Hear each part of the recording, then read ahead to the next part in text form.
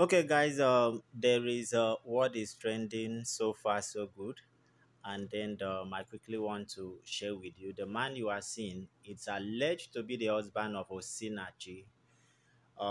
It is no longer news that the gospel singer passed on. I think that was yesterday, and then different stories on social media. We all know how social media works.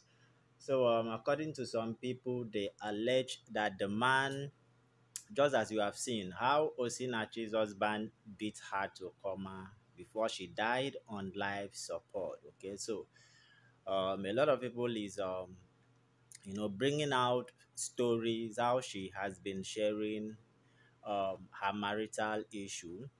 So I believe the people that are bringing out this story knew that she was going through hell.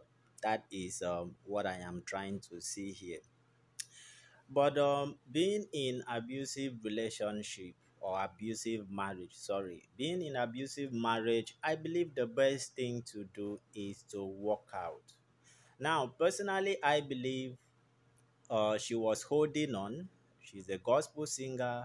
Maybe if she divorce this man, at the end of the day, people may not be inviting her to minister again. That is the mentality of uh, Nigerian, not only Nigerian, maybe African clerics, African pastors, and so on. Because for them, they will believe or think if you are a divorcee, what gospel are you going to preach to the young ladies? That is the mentality of a Nigerian or Nigerian pastors. Let me put it that way.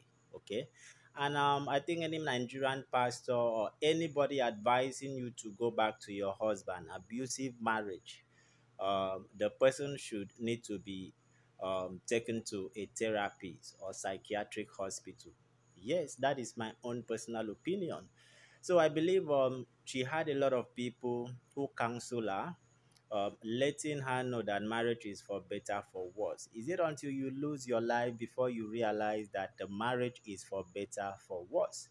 Okay, I quickly want to share the husband. You have seen from the beginning of the video the face of the lady's husband, who is alleged because as for now, the man is innocent until proven guilty by a competent court of law.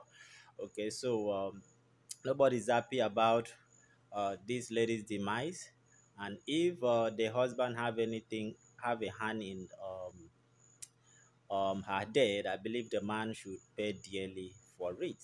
Okay, but so far so good. Nobody has come out to lay claims that they was there when this incident happened. Just as you have seen that the husband beat her to coma before she died on a life support machine. Okay, according to stories on social media, she was in life support machine for about 5 days. That is the story in social media for now. Nobody's supporting this. I quickly want to share the face of the husband as it emerges on the social media. If you have anything to contribute, you can put it down on the comment section below. See you guys in another update.